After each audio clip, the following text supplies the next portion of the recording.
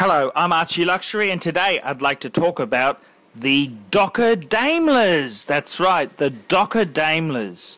And firstly, what happened was Lady Nora Docker. Now, she actually married. She married a Lady Docker born Nora Royce Turner. Was an English socialite.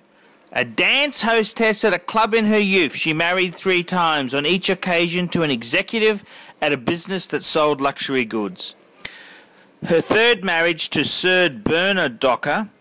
He was chairman of Birmingham Small Arms and its subsidiary Daimler Company. Was notable for the company's excessive behaviour, which was often funded by tax write-offs and company expenditure that could not be legitimately defended. Now, this led to Sir Bernard's removal from BSA's board of directors. She was also banned from the French Riviera by Prince Rainer after an incident involving the flag of Monaco. And it's a very, very interesting tale, and it deserves a bit of airplay on the Archie Luxury channel.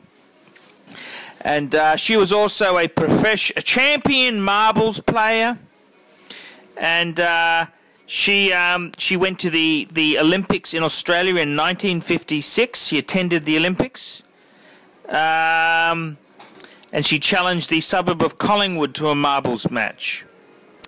And but anyhow, I want to talk about the Docker Daimlers. So she married a guy he wasn't a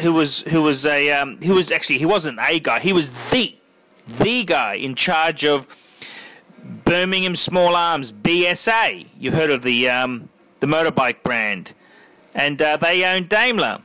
And she then got onto the board of a coach builder, Hoopers, and she challenged her husband to build the profile of Daimler, and she thought the best way to do this was to create an exhibition car, which they would use for a year and replace. So they basically commissioned a series of Daimlers built to Lady Docker's specifications, and they were for the show circuit, and they used them. And the cars they had, there was the 1951 the Gold car, aka Golden Daimler. It was a gold car, was a touring limousine based on a 36 straight 8 chassis, and it was covered with 7,000 tiny stars. The car was taken to Paris, the United States, and to Australia. In 1952 there was the Blue Clover, which was a 2-door sportsman's coupe. 1953, the Silver Flash was an aluminium-bodied coupe based on a 3-litre Regency chassis. Its accessories included solid silver hairbrushes and red-fitted luggage made from crocodile skin. In 1954, the Stardust. In 1955, the final Docker car was the Golden Zebra. The Golden Zebra was a 2-door coupe based on the DK400 chassis. Like the Gold car, which was the first one, the Zebra had all its metal trim pieces plated gold instead of chrome. Beyond that, it had an ivory dashboard and a zebra skin upholstery. Explaining the zebra skin upholstery, Lady Docker said, because mink is too hot to sit on. And alongside the show car, she also used some other Daimlers, some unmodified Daimlers. But it sort of ended badly for all concerned, because what happened was the royal family, who had been traditional Daimler customers, they switched allegiances to Rolls-Royce. And Sir Bernard was at the end of 1956. Bernard Docker was removed from the board of BSA, where he'd been chairman. Lady Docker resigned from the board of directors at Hooper, that's the coach builder. The company which owned the Docker Daimlers had Lady Docker return them. And yes, very, very interesting indeed. The issues leading to the removal of the Dockers stem from the extravagant expenses they presented to the company, including the show cars made available for Lady Docker's personal use, a £5,000 gold and mink ensemble that Lady Docker wore at the 1956 Paris Motor Show that she tried to write off as a business expense as she was only acting as a model at the show, and Gladfy Castle bought with £12,500 of BSA's money and refurbished for £25,000, again with company money. Shortly after BSA dissociated itself from the Dockers, Lady Docker bought a Bentley Continental from Daimler's rival Rolls-Royce. Touché. And it's a very, very interesting situation. The Dockers themselves, without their main source of income, the Dockers began to run out of money. In 1965, Bernard Docker put his yacht, Shimara, on the market for £600,000. It eventually sold for £290,000. In 1966, the Dockers sold their estate in Hampshire and moved to Jersey in the Channel Islands, becoming tax exiles. Lady Docker later said of the people of Jersey, they're the most frightfully boring, dreadful people that have ever been born. She died in 1983, and just an interesting life, complete excess and completely at home on the Archie Luxury channel.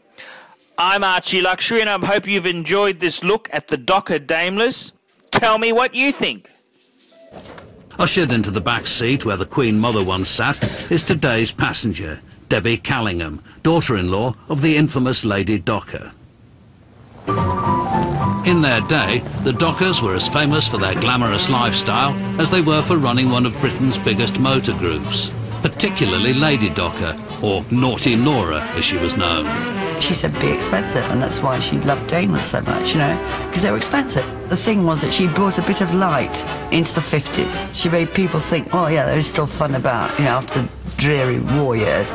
All Castleford was out as a gold-plated Daimler drove by.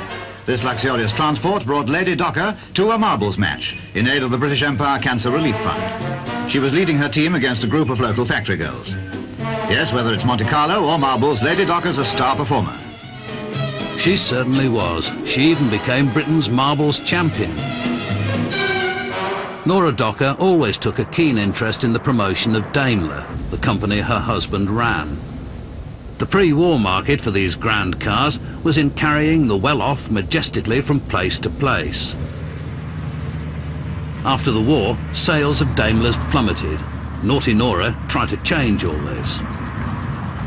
She liked the idea of a car being something that was attractive and, you know, fashionable. Each year, the Dockers commissioned a brash new Daimler for their own use.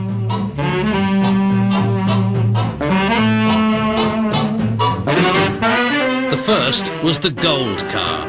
It stole the 1951 Earl's Court Motor Show, boasting 7,000 hand-painted gold stars, an interior trimmed in golden silk, cabinets made from a single trunk of Australian camphor wood, and fitted luggage covered in the skins of a swamp load of crocodiles. In a Britain hungry for glamour, the Dockers were rivals to royalty. They even had a yacht to match Britannia. The Shimara, the luxury yacht on which the Dockers have entertained, among others, parties of miners. After all, one of these chaps might be thinking of buying a Daimler, and if he's hesitating, Lady Docker wants to help him make up his mind. The newsreel cynicism was well-founded. The trouble was, the Dockers' gin palace lifestyle was repugnant to Daimler's traditional customers, and it didn't come cheap. Okay, they went through £5 million in 2 years in the 50s, which is quite a lot of money. It was such a dull, grey sort of period of time that it appeared to be vulgar. I don't think the cars were vulgar at all. I think the cars were brilliant. Brilliant the cars might have been, but their opulence was somehow out of keeping for holders of a royal warrant.